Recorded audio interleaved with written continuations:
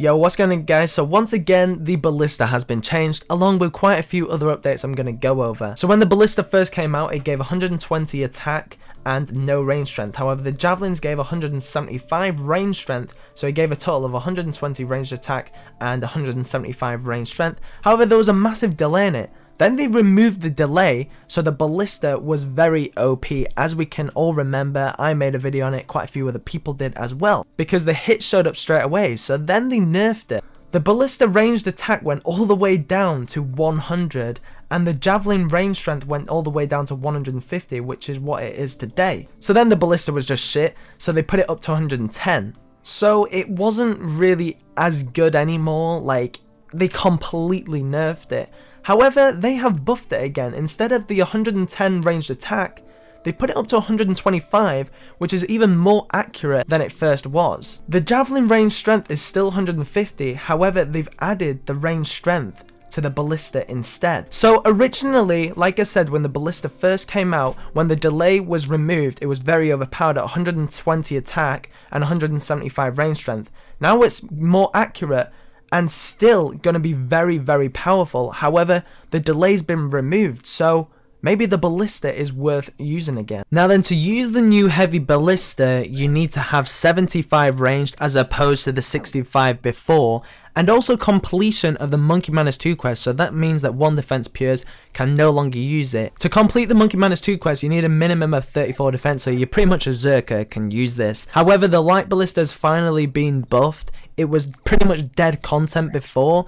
The Light Ballista is pretty much the new Heavy Ballista. It's exactly the same stats as it was before. 110 ranged attack bonus with a requirement of 65 as opposed to, I think it was like 35 before or something like that. So yeah, the Light Ballista is now the Heavy Ballista. It finally has a use, and the Heavy Ballista is slightly better than before for Zerkers and mains. So there's no point in testing out the Light Ballista on the Pure, because I've recently just done Ballista PKN on the Pure. It's exactly the same as the Heavy Ballista before, but now it's called the Light Ballista, and it requires 65 range. So instead, we are on the maxed main. However, I'm in completely max gear. We've got the Pegasians, Archering Eye, Full Void, and the Necklace of Anguish. Let's see how it works out. Excuse my terrible PKing skills. You could say now I'm classed as an Iron Man, so I'm no longer a PKer anymore, so it's fine that I'm terrible. Okay, I guess we've got to fight with this cheeky cunt. Oh, could have killed him there. In for the accurate spec. I don't give a fuck. Oh, baby! 61, let's go. Come on, keep going. Oh, what? 3 times I could have killed him. I'm going to spec him because why the fuck not? Good fight, 66. The Ballista has definitely been buffed. Good fight. Alright, what we're going to do is going to avenge. That was perfect, man. That was perfect. Should we just go for a cheeky spec? Cheeky spec. Yep, cheeky spec paid off. Good fight, bro.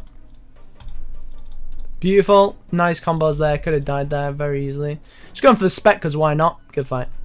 How much is armor even worth? We just PK full armadillo. That's not bad. 450k PK there. I am Vengeanced.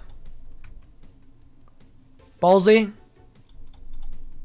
A 30 fucking 8. He's so dead. How are you still alive? Come on, combos.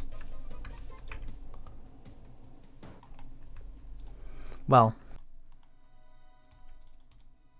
Perfect. Good fight.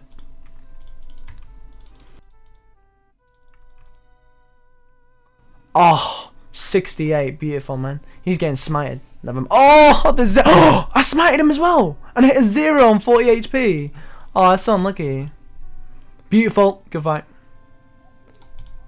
Risk it. Risk it.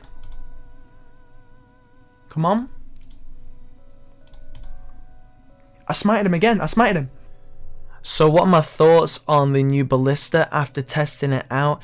It's definitely a lot better than before. It was really weak when they nerfed it and they pretty much just killed the Ballista. So it's now reviving it again. It's not too overpowered because don't forget, I'm in Void and I'm sacrificing so much defense at max level.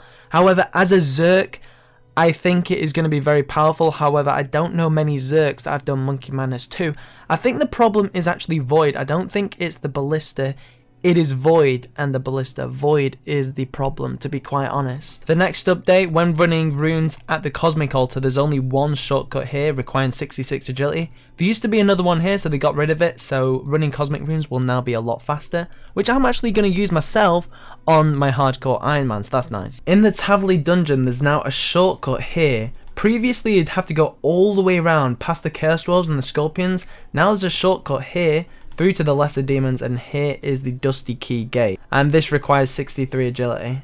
They've replaced the kill count in Barrows. Instead, there's a progress meter telling you how much you are towards receiving the maximum potential rewards. Obviously, when you get 100%, you're bound to get more runes and bolt racks and everything. The Seer's Ring has been buffed. It's always been around 200 to 300k. The magic attack bonus previously was +4.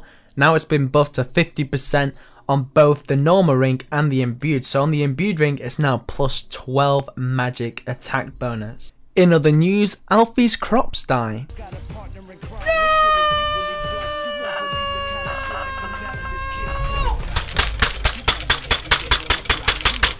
I can confirm that there were no keyboards injured in the making of this video. A word of advice for the people doing Barrows: make sure you have definitely killed the brother before leaving the room, or something like this might happen. No way.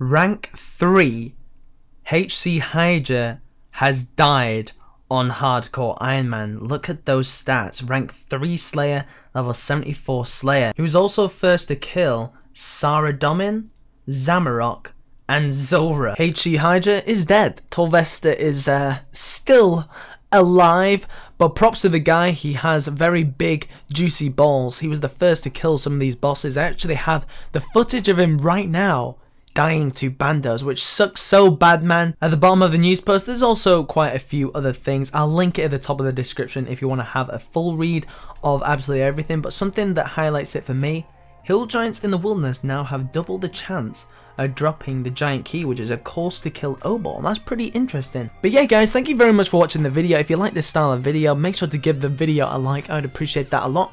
I'll see you very soon, and peace.